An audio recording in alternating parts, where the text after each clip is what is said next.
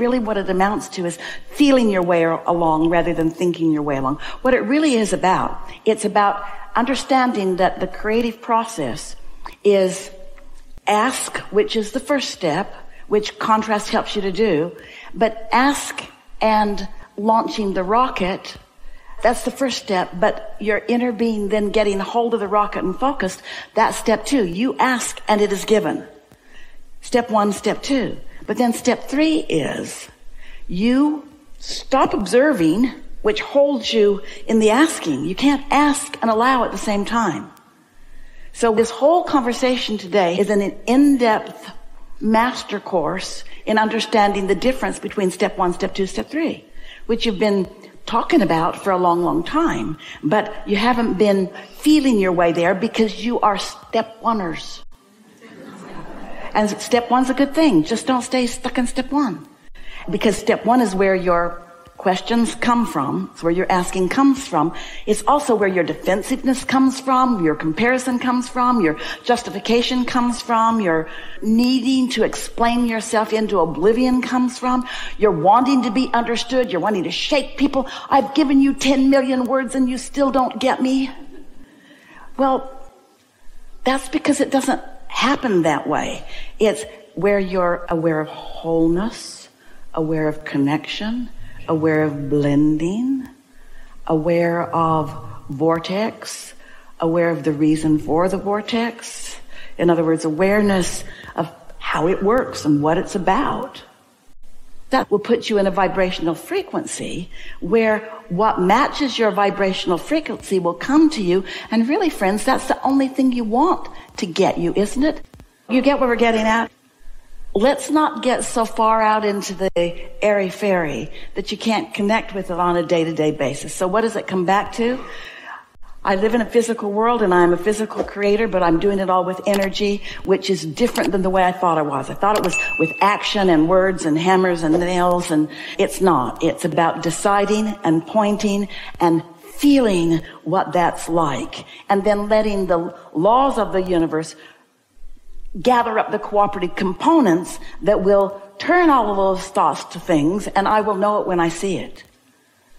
And that's hard for humans. We love you so much. It's hard for you to let go of the way you've been justifying your existence. Do you know what you're most mad about if you're mad?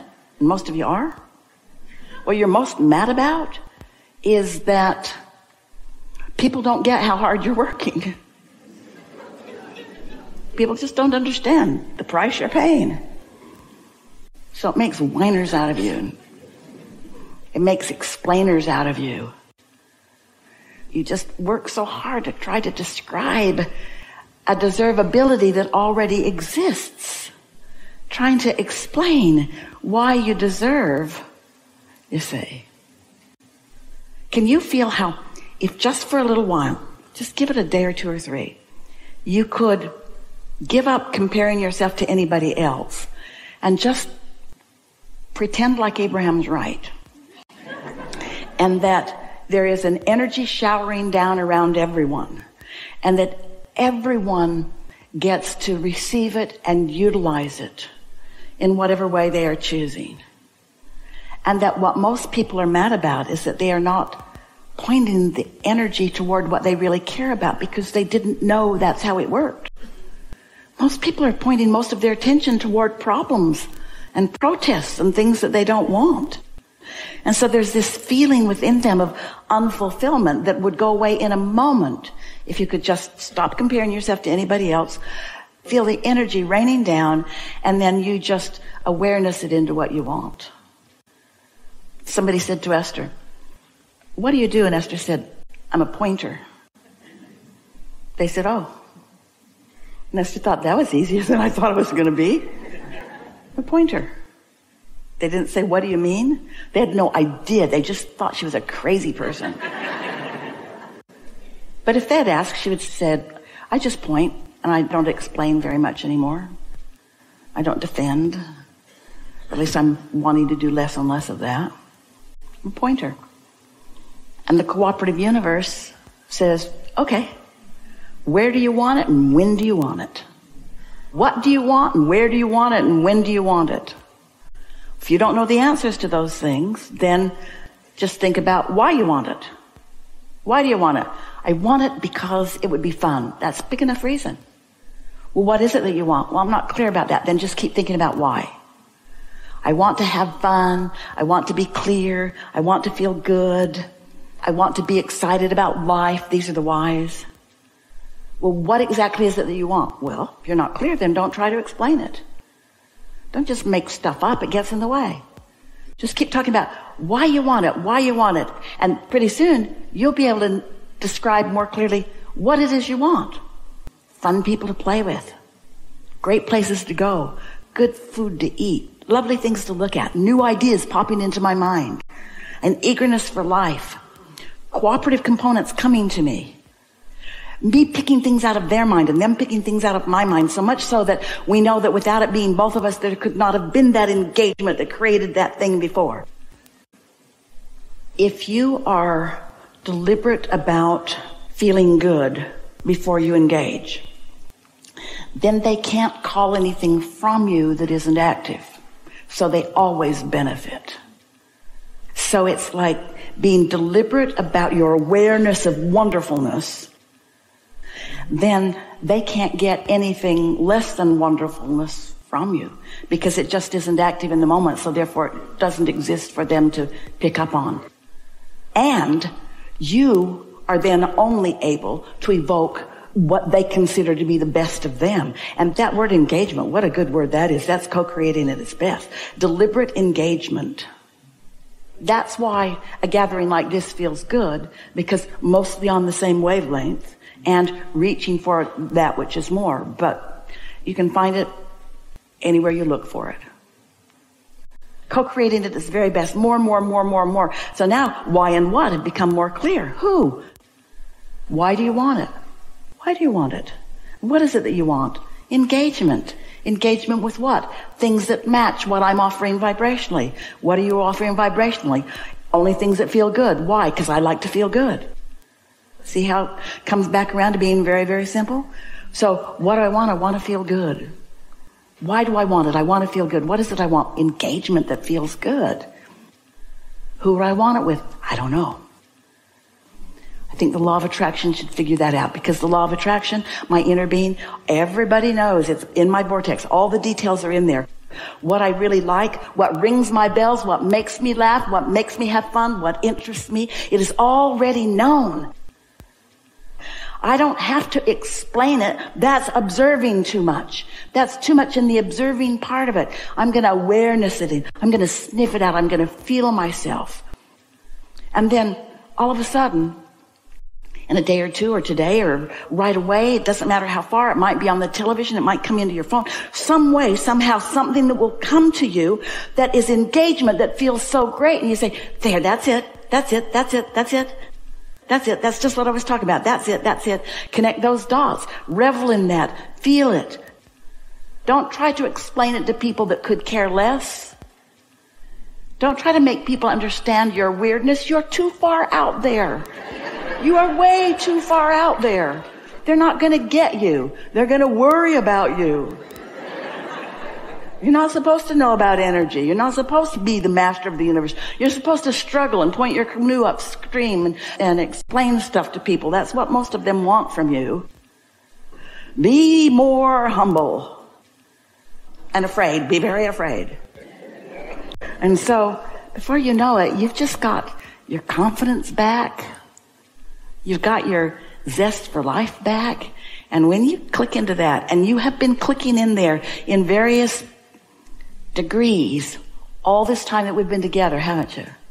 And now what's going to happen is, just because of this resonance that you've been feeling, as we have been engaging together, and don't one of you for 1 minute exclude yourself from the engagement, because you are 100% of you engaged.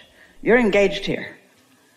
This is something that we are co-creating together. You're in on this, which means you're going to have some obvious dots to connect pretty soon.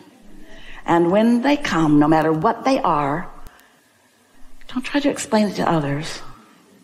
Just revel in it and acknowledge the cleverness of your awarenessing that then turned some thoughts to things. But you made the jump. It's like quantum leap. Only it wasn't a quantum leap because there's no such thing really as a quantum leap. Because if it doesn't connect, it doesn't connect. And so you got some stuff there. There aren't enough words to quite put it there, but interestingly, you got it even though there aren't enough words to put it there. Did you feel that you got it? You have a greater awareness. We know you do. You have to. We felt it happen within the room. We felt you shift. You have a greater awareness of your power right now than you did before. And of the perfection of the law of attraction, which is inherent in every physics law, in every mathematical equation. It's inherent in everything. Everything that is biological, everything that is everything that is everything. This vibrational matching is what it's all about.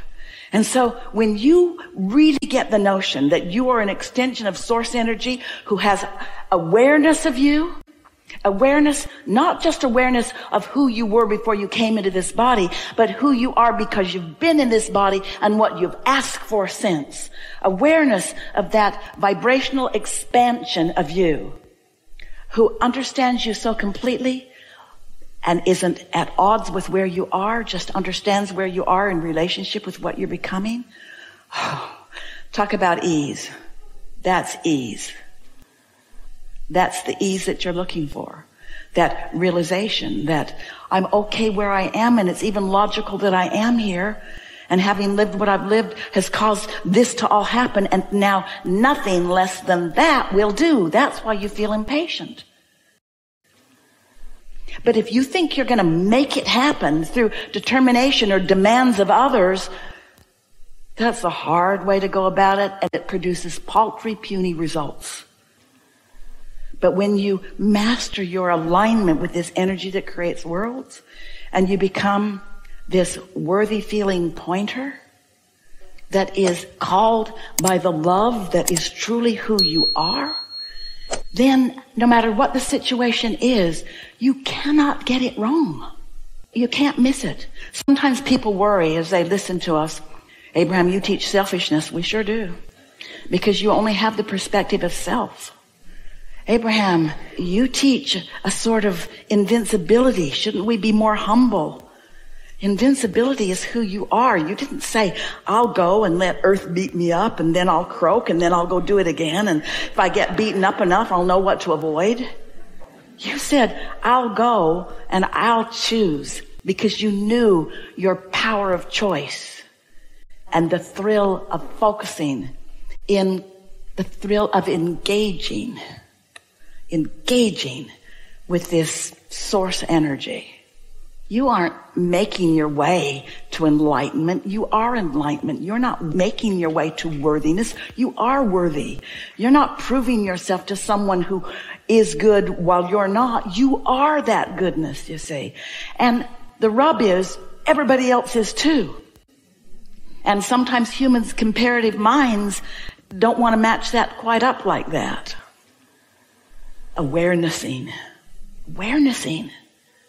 I heard this, but I felt it. I felt some control on me that I've never felt before and that I don't prefer. Think of your relationship with your inner being, how your inner being is with you. Your inner being doesn't pity you or make up ground for you or focus with you in the problem. Your inner being stays solution-oriented and wanted-oriented and focused toward where you are asking to be. And so you learn, once you get the hang of this and you want to feel good, you figure it out that going with the flow of what feels good is empowerment. Yeah.